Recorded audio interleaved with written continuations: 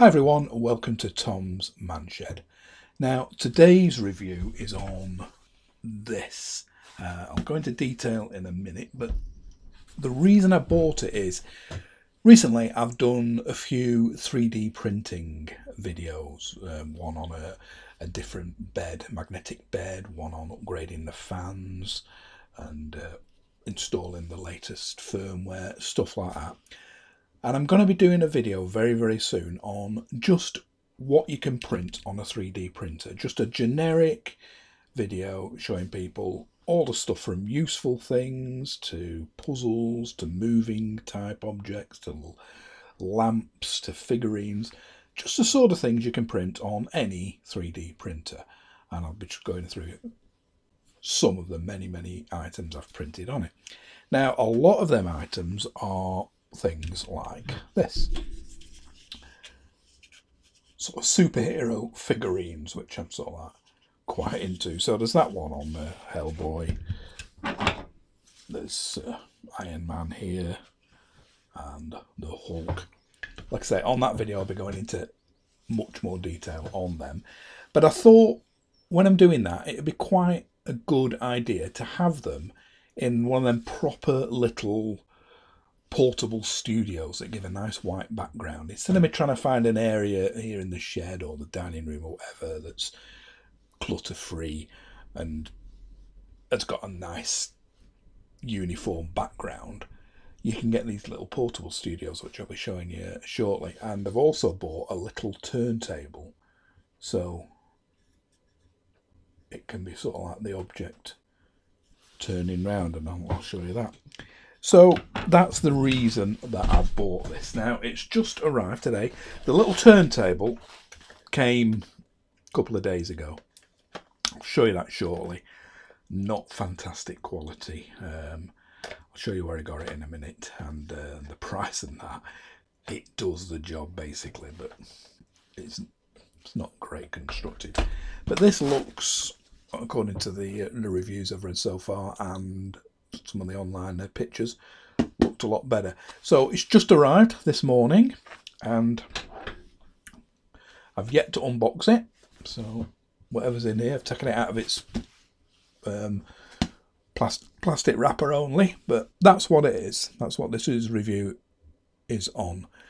And I'll let you read the back so you can freeze this frame. I like the way it says number of VIDS, meaning LEDs. So there's 112 LEDs in a ring at the top. But like I say, if you want to freeze that frame, you can read through the thing. So let's take it out of the box.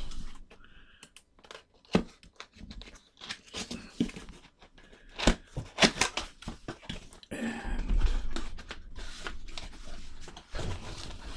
box opens like that. And you've got in here, there's nothing else in there.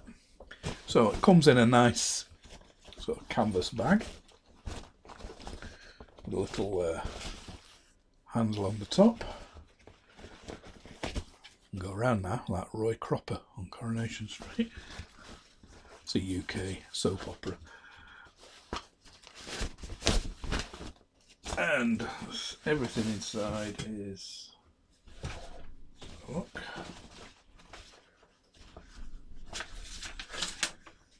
some instructions, tell you what to do. Again, if you want to have a sort of freeze the frame, so you can get it in focus.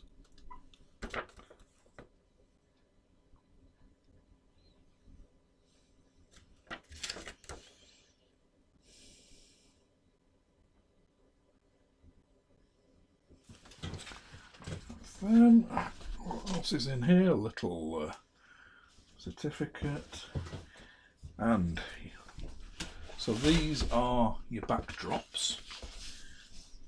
So you've got like a flesh coloured one, white one, black one, a green one, and a blue one, and it's like plastic. This, it's not paper. I did notice on some of them it was it's a paper. It's like a plastic sheet. So they're the backdrops you pick, and then I'm presuming that's the base. So yeah, at first look, because this is the first time I've seen it, it looks as very nicely made. It looks well stitched together. It's just a standard USB thing there. You don't get a USB wall plug, but I've got plenty of them, and I'm sure everybody has got a drawer full of them. So you just plug it in any standard 5.4 volt USB. You've got your controls here. Again, I'll show you once I've read the instructions myself what these do. And you pop it open, and you can see the ring of LED lights in the top there. Got quite a long flex tied up there. That's on the end of that, so let's just undo that now.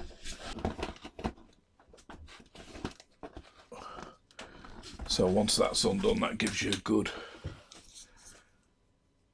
length there, and we've got the same sort of length on there, so plenty long enough to reach the distant socket. And on the top here we've got a flap, and that's where you can insert your camera through to take vertical shots. So let's have a look. That's going to actually be the back. So once that is in, once you pop that in, like that keeps it in a square format, and as you can see, it's like a reflective booth, and you'll be able to drape your things in there. So like I said, I'm going to have a quick read of the instructions now, set it up, and then take a picture of some of these models rotating round. And yeah, like I say, it's I'm quite impressed. It looks very, very nicely made. So that's anything you need to know. Once I've read the instructions, like I say, I'll go over. But this is the turntable. Now, like I said, I have already tried this out, and it comes packed with a bit of protective foam on the spindle drive there.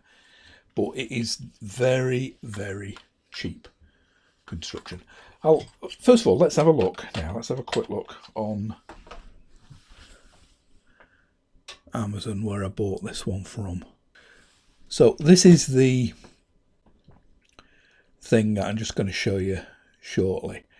It's a little turntable, and it's solar powered, so it will run off the light that's in that portable studio light box or daylight or whatever. I presume it's designed basically for like jewelers' windows, that they've got a powerful white light shining on the jewellery, and this can rotate like the watch or whatever the little items of jewellery are showing. And like I say, it was only £7.19, so yeah, you get what you pay for. It's quite tacky plastic. But the portable studio, which like I say I'll be showing you in action soon, is this one. Now this is it on Amazon, but as you can see on Amazon, which I usually prefer, I try and buy everything on Amazon, but I will resort to eBay if there's a massive saving. If it's only a couple of quid, I don't like. I only use eBay if necessary, due to the way they've treated me in the past as a seller. I don't sell anything on eBay now, and very reluctantly buy anything from it. But as you can see on Amazon there, it's £36.99, whereas on eBay it's a full £10 cheaper.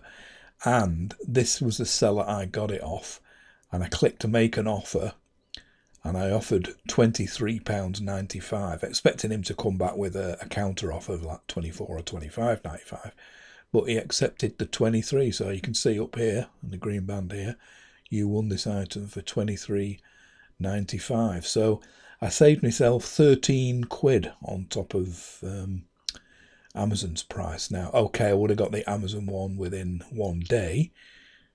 Next day after order, this one took 5 days. I ordered it on the 1st, and it's now the 6th of May, so it took 5 days to come. But I was prepared to do that, to save 13 quid, and there was no problem with that purchase. So yeah, this turntable. Now it's quite clever how it works. There is a battery here, battery compartment. I'll show you it working first, just under solar power.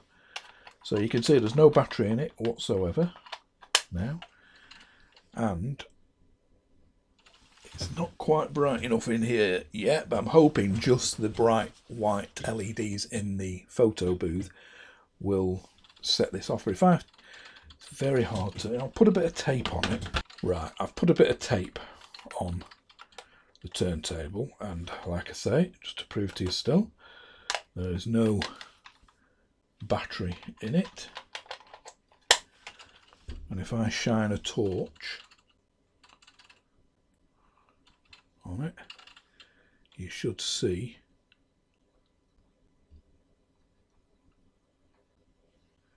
you can see it moving round. It's a very slow rotation, which is what you want. The brighter the light, the faster it rotates. And it's got solar panels on all 4 sides, as you can see. But yeah, it's still going now. I'm holding it nearer me white light. It's slowing right down now. Yeah, but when I put the torch on it,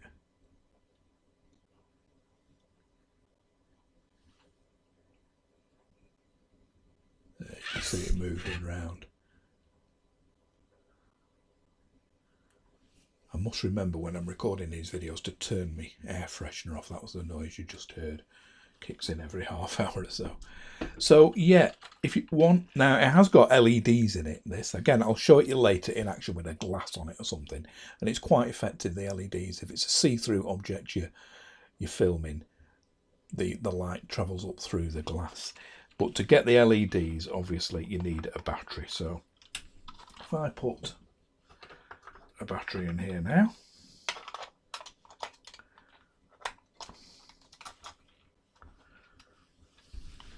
So we've got a battery in it now, and this time, so that just pushes on the spindle there. If we flick that switch, don't know whether you can see, you got these LEDs, and it turns. It would turn even in the dark. You can see it turning now, and a bit faster than before because it's now battery powered. And these LEDs are changing colour. Now they're not coloured LEDs. I suspect it looks very much like a coloured wheel under there. I think they're just bog standard white LEDs with a wheel over that rotates around with different colours that it shines through. But reasonably effective. Got some green to blue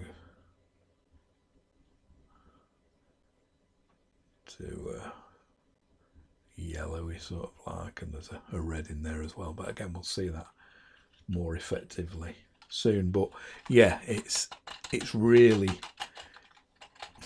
brittle cheap plastic. You can tell it's not going to take hardly any weight at all. It'll be fine for what I want it for, but anything heavy I would suspect it's not going to last too long, and it's not going to take the knocks. Again, if you're using it, moving it around a lot, I'll be just keeping it in here, and there won't be many videos I do that I'll be using it on, so hopefully it'll serve its purpose, and if I treat it with kid gloves it'll be okay. But there's plenty more turntables on Amazon for a bit or a lot more money, which I presume are much more robust and can take the knocks. But yeah, if you just want something to basically do the job with LEDs, battery or solar, for £7, it's okay. But yeah, not so greatly built. But the thing behind me, so it does seem very well. So I'm going to set it up now. I'm going to use the camera that I'm using now, my Canon M50, to film it. The reason I sort of bought this is, again, when I'm holding things up to here, this is the light I use. So excuse this. Stuff like this. Now this is the light I use to illuminate me when I'm doing these videos, and that sits on top of the camera. It's got the hot shoe attachment there, and as you can see now, I didn't do a review of this escape thing.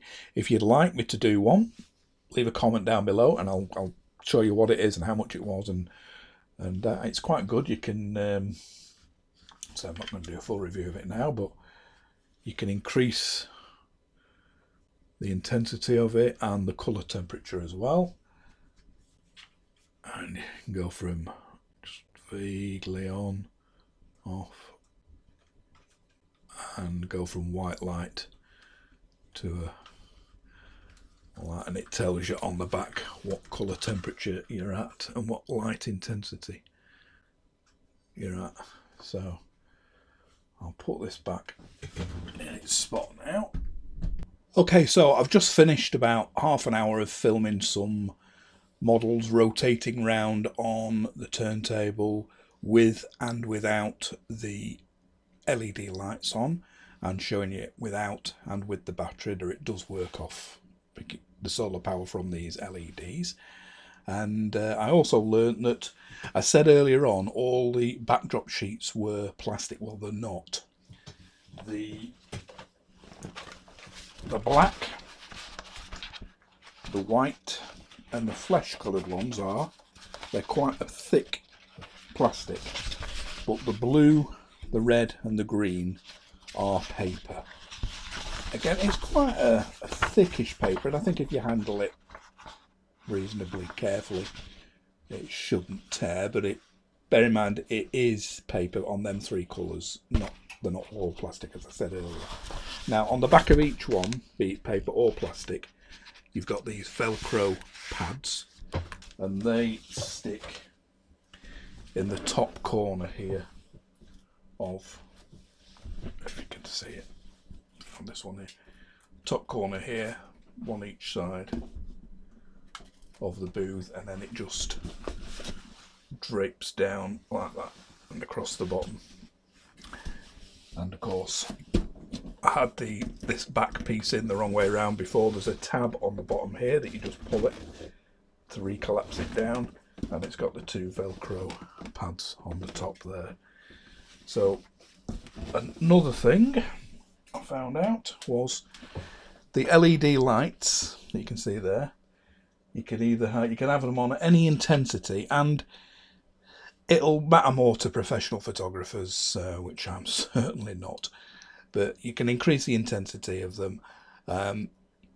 When I tried it with my camera mainly set on automatic, it doesn't seem to make much difference whether they're on full or they're on low. As long as there's some light there, I got reasonable pictures and videos.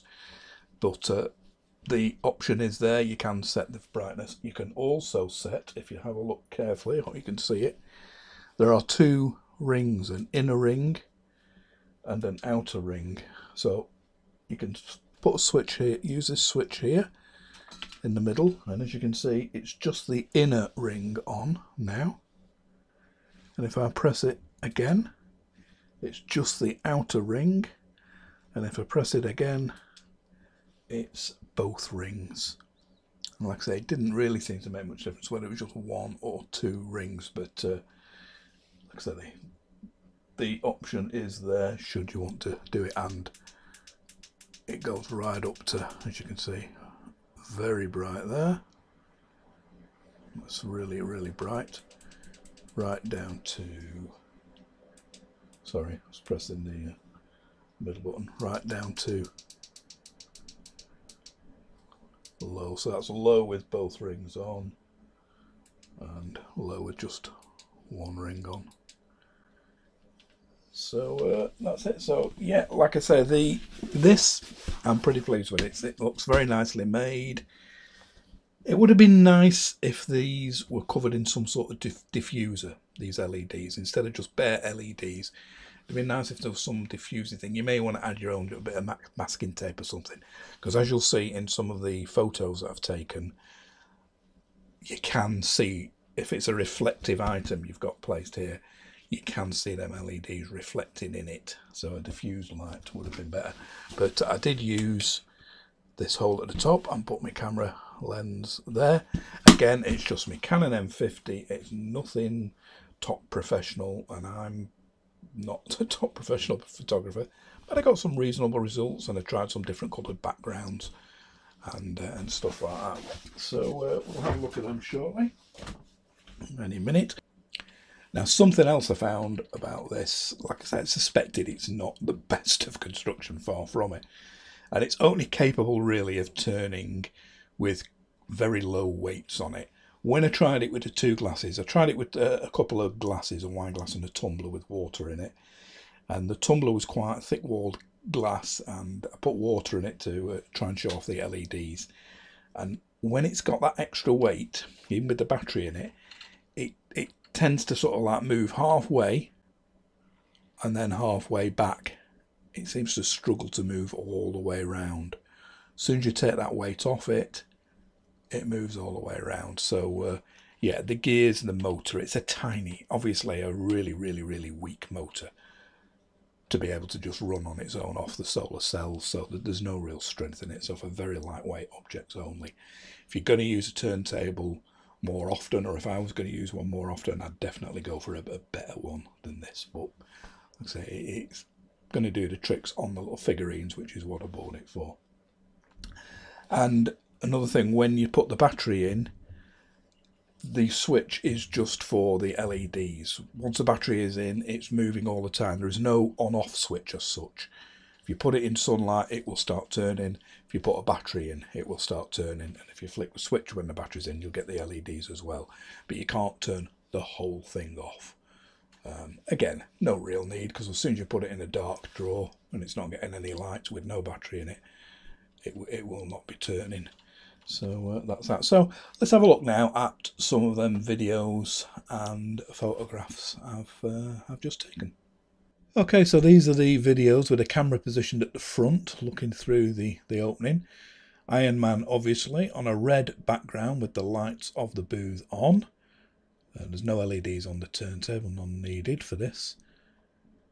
And it's quite effective. Now this is Hellboy, and he's quite tall, so you can see it's not really suitable because you do get the lights in shot at the top. And being a heavy object as well, you can see the turntable is struggling. It's stopped there and it'll start going back the other way now, which it does when it's, again, you'll see here, when it's a heavy object. But it's very hard not getting the lights in shot when you've got something so tall. So that's really at the limit of the booth. It's much better on shorter objects than this. And here's the Hulk. It's a bit shorter, so it's easy to position, and a green background looks good, I think.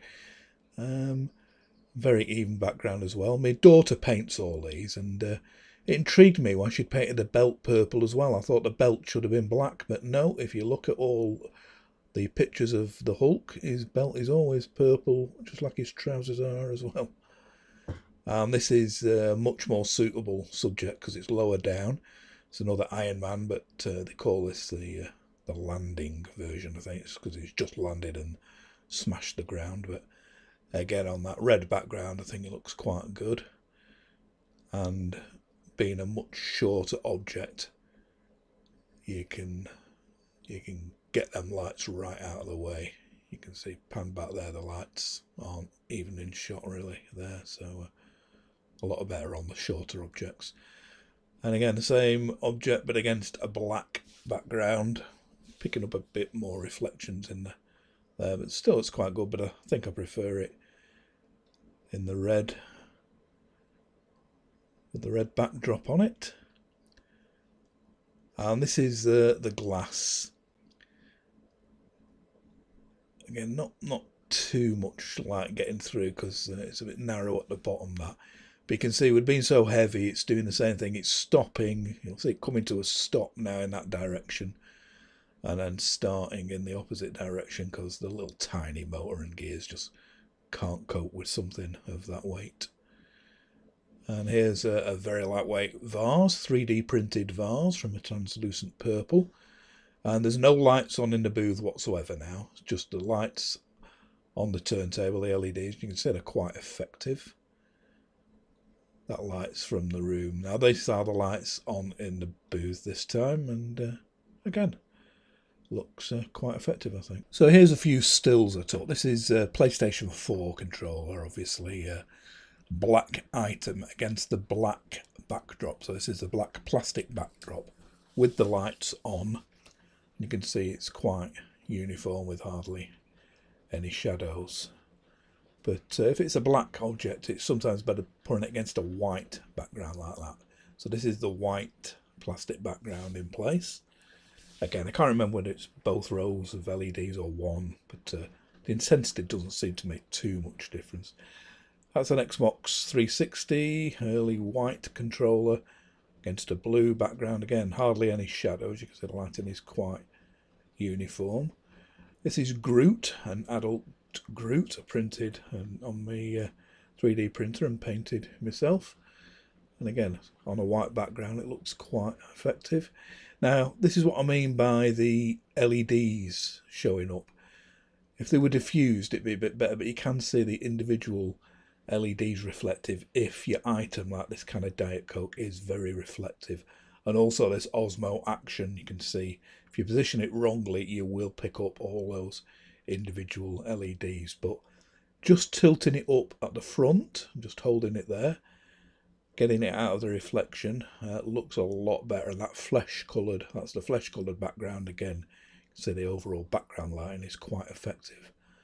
And that's the camera zoomed in. It's a different photo. It's not zoomed in on that. I've not just cropped that other photo. That is the camera zoomed in to capture that. You can see the background looks quite smooth. You can still see the lights reflected in the lens, but that's it without any lights in the box. It's placed in the box on the flesh coloured background, but the only lights are what's coming through the top and the front from the lights in the shed, the normal lights. So you can see how horrible that looks. And finally, it's just a sheet of instructions, a sheet of white paper, so a non-reflective item just put in there. So quite good for photographing documents. I know you'd normally do it on your scanner on your printer, but you can see the overall light when it's non-reflective is pretty effective. So there you have it. They turned out reasonably okay, them photos and videos. And like I say, I'm better than just trying to line it up against a wall and put a blanket up against the wall and trying to get the light right. The light above is quite effective as long as, like I say, it's not too reflective an item that you're taking, and then it will pick up them things. But if you position it right, like you saw when I was taking the DJI Osmo, if you just tilt the reflective bit out of that light, you can get a reasonable picture. And the different coloured backdrops are quite effective, depending on what you're taking a picture of. If you're taking a picture of like the black PlayStation controller, a white background looks quite good. And if it's the white Xbox controller, a black background is quite good. So yeah. So you get them 3 backgrounds, 3 of them plastic, 3 of them paper, 2 rolls of LEDs, both on, inner on, outer on, and varying intensities, and it's really well made actually. It's construction is pretty good. Turntable, not so much, but okay. So hopefully it's been of some use if you're thinking of taking a few stills pictures or video pictures. It is a worthwhile addition. I did find I couldn't do it on the worktop here. I did it on the floor. I needed to sort of like stand a bit further back. I have too much stuff on my worktop here. I've got the PC here and clutter around, so I haven't got the workspace to do it in my man shed here. But a table, a dining room table, a kitchen worktop, the floor, and it's quite a quick and easy setup. So yeah, quite pleased with the photo booth thing. Not so much with the turntable, but like I say, it's okay. And I hope this has been of some use if you're thinking of doing the same thing. So keep an eye out for that video that I'll be doing, that I bought these two items for, on everything you can print, not everything, but tons and tons of different items you can print on a 3D printer. That'll be coming up very, very soon. If you want to subscribe, please do, and please click the icon of the man shed here, and I'll catch you for the next review very, very soon. Thanks for watching. Bye for now.